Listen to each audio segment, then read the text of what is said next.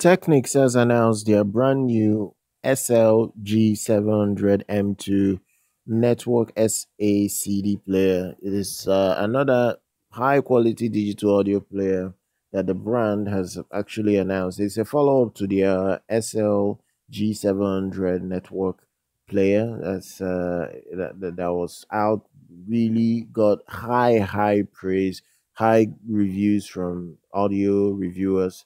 Now, this new model is made, at least it's made of the features that the original had, at least where there is a very good build quality. When you compare the original to this, you're still getting that incredible build quality.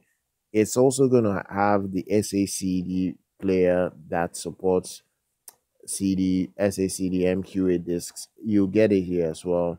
And there is a dedicated disc playback mode for enhanced performance. It also retains support for AirPlay 2, Google Chromecast streaming platforms, and then there is the latest Bluetooth support. At least Bluetooth is there as well. There is few full MQA decoding with this model as well. It supports high res up to 32-bit 384 kilohertz. There is support for FLAC. There is support for FLAC files, high res audio FLAC files. You get it here as well. And then finally, there's a support for DSD as well, DSD files. So you get a lot of support from this new M2 G700M2 model.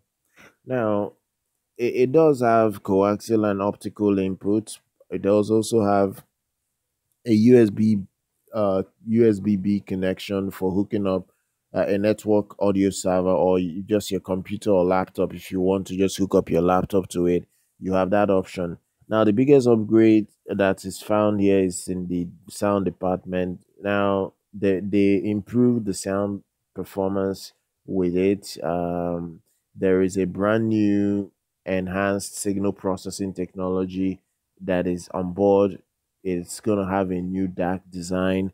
It's coming with the ES 9026 Pro.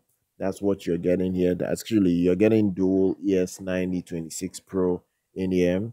Which independently transmits left and right channels of a signal to limit interference and produce clearer sound. It's a well-made product in general in terms of the way you can listen to your audio content and not complain about the audio performance. So that's what you get with this new G700M2. It also has a very good power supply that has the ability to suppress the noise you get from your electric feeding to the system. So it's really a very top-notch product. It's not cheap, and once this kind of products is built for the audio community, just expect that the price tag will be very high most of the time. So if you're buying in dollars, you're gonna pay $3,500. If you're buying it in pounds, you're gonna pay £2,900. So that's the deal here. And I'm gonna drop all the details down in the description if you want to have a look at it.